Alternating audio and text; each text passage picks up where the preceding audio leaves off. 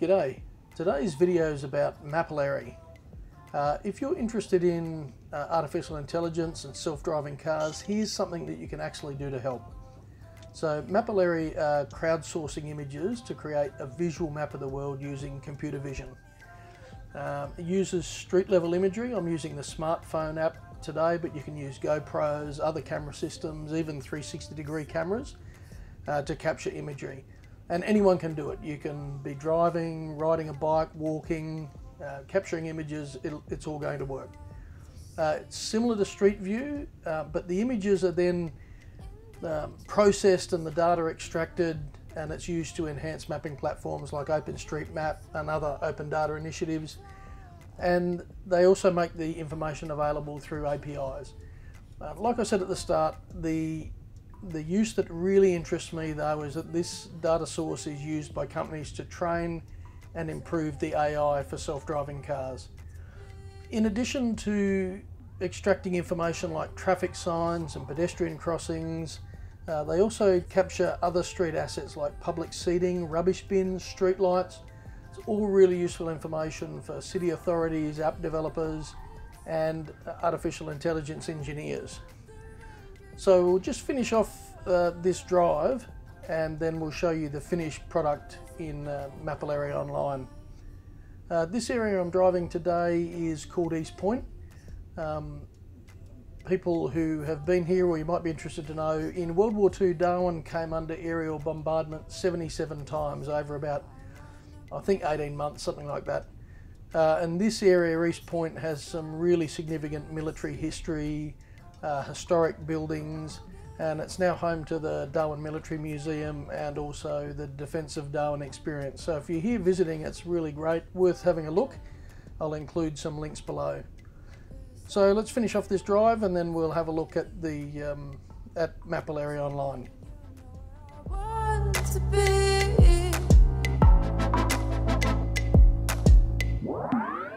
Driving by the shore,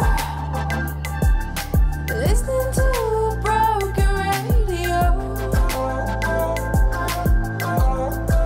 Skyline neon lights are waking up the rangers of the night. Designated life, driving by the shore. Okay, so here we are on the Mapillary homepage, and I've taken all those images that I captured and uploaded those, and I've given them some time to process. And now we're going to click on Explore, and we'll go and have a look at what we captured. So here you can see Mapillary is used all around the world. There's green dots everywhere. Here we are in Australia. And particularly here we are right up at the top of Australia in Darwin. So just zooming in on that site, you can see all these green lines. So myself and others here have been capturing imagery, but here we are at East Point. So this is the drive that you've just watched the video on. You can see I actually did a couple of passes both ways on the road, so we've got imagery from both directions. You can click on each individual dot, and here you can see in the corner, those individual images.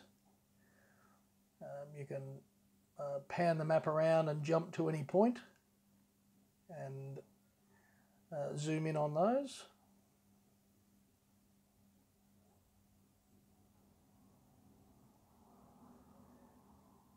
And here's that image there, and I'll just pick something a little bit further up.